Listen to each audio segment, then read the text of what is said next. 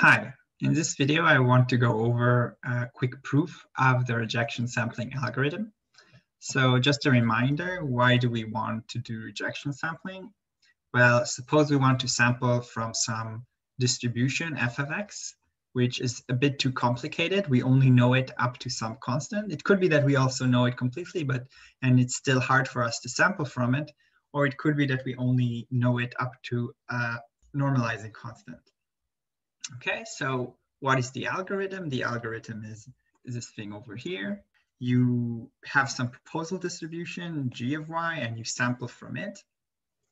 And then you also sample from a uniform distribution. And the proposal distribution, up to some constant, if you multiply it by a constant, has to completely cover or envelope the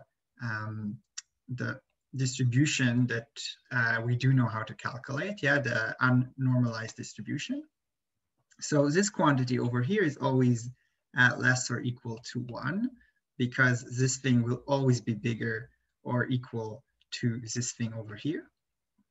And then if the uniform sample that we sampled is bigger than this quantity, then we reject the sample.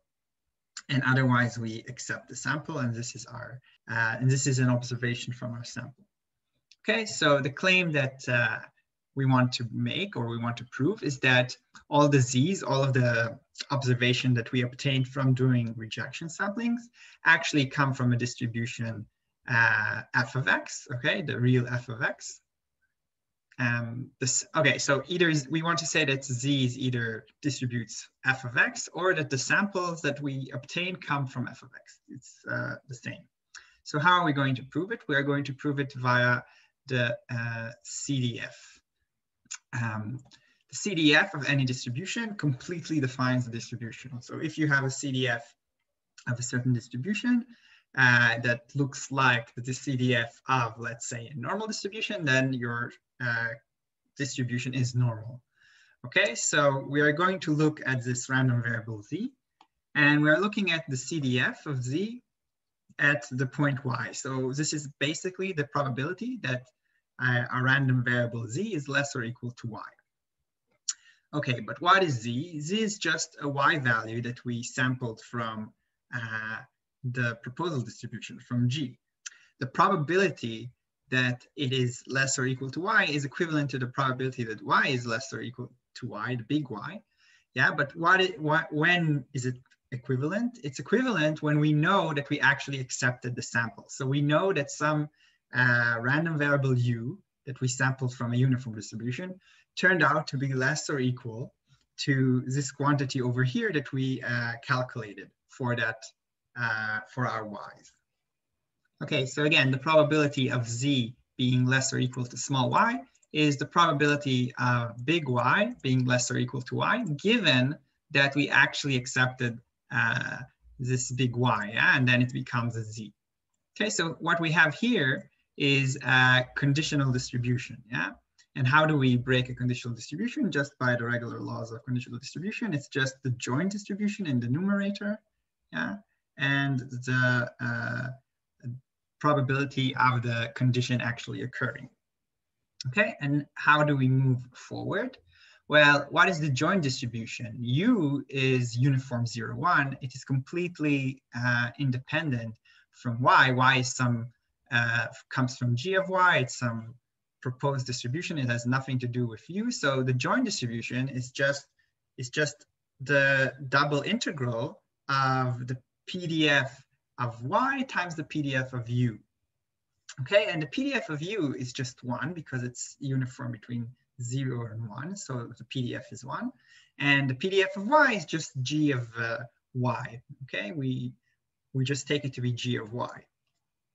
So this is what we have in the integrals here. And u has to be less or equal than this. So the integral over u is from 0 until this quantity. And y in the numerator is from -infinity to y, to little y.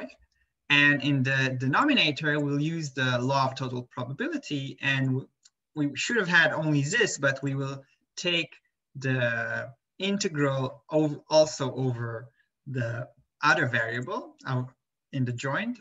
Actually, this thing is equal to just this thing. But we will do this. And why do we do this? Because, well, let's see. What is the integral of 1 du?